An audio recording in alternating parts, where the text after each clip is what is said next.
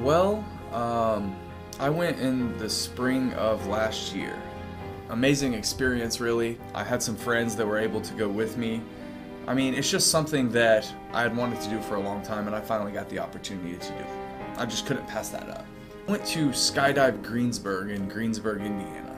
I think it was about an hour and a half to 2 hours. The drive is a little intimidating though, because the whole time you're just sitting there thinking, I am going to jump out of an airplane later.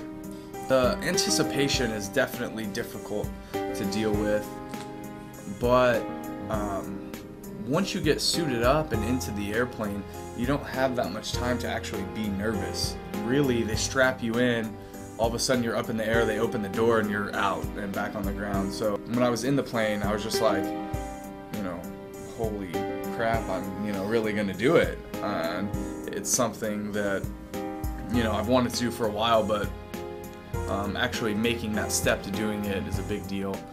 And then once they opened the door and we jumped out, I really wasn't thinking anything except how awesome it was. I mean, it was just a rush of adrenaline, and it was a blast. I mean, just exciting. I mean, there's nothing like it. And it happened, like I said, really quick. I think I was only in free fall for like 45 seconds. But the whole time you're just sitting there like, wow, this is amazing. It was just a really good time. Well, I mean, really I was relieved. It kind of hurt a little bit, to be honest, because you're strapped in so tightly to another person. But really, I was just kind of relieved. I was like, all right, I finally did it. It was awesome. I would definitely do it again if I could do it for the right price. I was just really amped. I just wanted to, talk to my friend who also went in the same plane, same trip as I did, just about the experience. Oh yeah, he absolutely, he absolutely enjoyed it.